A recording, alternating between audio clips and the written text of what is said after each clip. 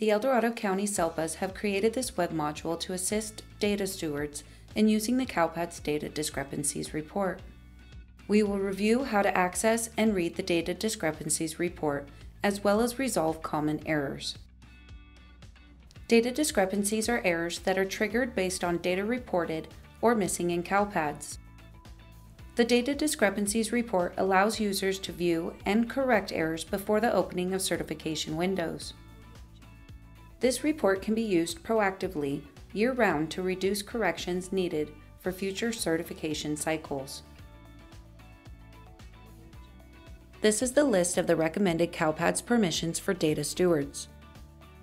Please confirm that you have these permissions with your LEA's CALPADS administrator before trying to generate the report. Once logged into CALPADS, from the navigation pane on the left margin, select Data Discrepancies. Select the academic year, error severity, and certification cycle you wish to view. Best practice is to select all for error severity. Special education errors are found in Fall 1 and End of Year 4 certification cycles.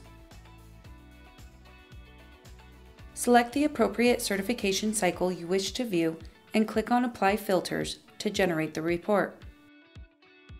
You can view any reporting cycle, regardless of the certification window we are currently in. The Data Discrepancies report consists of 3 sections. Once you have applied the selected filters, the summary grid appears at the top of the page. This provides users with a list of fatal and warning error codes. The display grid at the bottom of the page identifies the student records that are triggering the fatal errors and warnings. Click on the error code hyperlink to view the error description and validated CALPADS fields from the CALPADS user manual. CALPADS may have suggested resolutions on the error description page. Click on the blue SSID number hyperlink to view the CALPADS student record. This will open a new tab, keeping the report open in another. Clicking the View button will take you to the specific data record within CALPADS that is triggering the error. You can use the local record ID number to search for the transaction in SACE. When reviewing large numbers of errors, it is helpful to download them into a CSV file.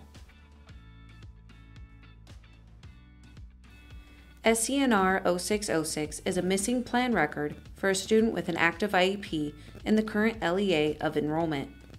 This most often occurs when a student transfers into a new LEA and their IEP has not been adopted.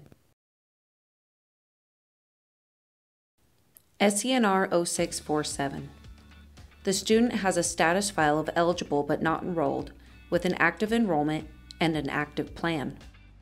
This requires a status file to be manually entered into CALPADS. Plan 0405. Program setting errors only appear in the Fall 1 reports. The following 2 slides address program setting errors. Amendments must be dated on or before Census Day when correcting program settings. 0405. The program setting is incorrect for the student's age. If the student is not yet 5 years old, they must remain in an early childhood setting until they are 5. Plan 0619. The program setting is incorrect for the student's age. If the student is 5 or older, they must be in a general education setting with percentage in general education reported. Plan 0620. Your LEA has reported a plan file for a student who does not have an active, eligible, and participating status as of your plan effective date. If an ISP was adopted and the student will not be receiving services at a private school, an IEP meeting must be held within 30 days of enrollment to convert the ISP into an IEP.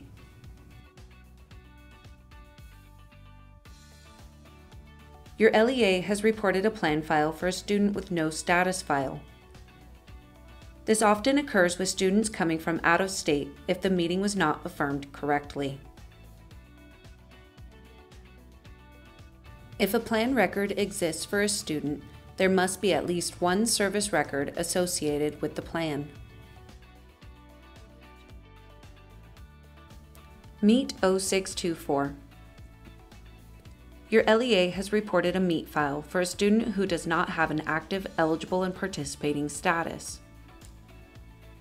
This often occurs when initial meetings have been affirmed without parent signature. SWDS 0605 indicates you are missing a meet file. The meet file for each status file of eligible and participating or no longer eligible must be reported. There are multiple errors associated with postsecondary and transition plan indicators. For students over 16, the indicators must be marked yes or no. Using the View button in the report, you can identify the specific record that needs to be updated from NA to yes or no. The El Dorado County SELPAs have created various how-to videos to assist users in completing SACE-specific tasks and CALPADS reporting. All videos are divided into playlists by SACE permission, including a data compliance playlist for CALPADS reports. Please bookmark this site for future reference. The California Department of Education has created many special education resources, including additional resources for data discrepancies reports. We strongly encourage you to review these resources as well. We hope this web module provides the foundation for utilizing this report. If you have any questions or need additional assistance with data reporting or report review, please contact our SELPA data team.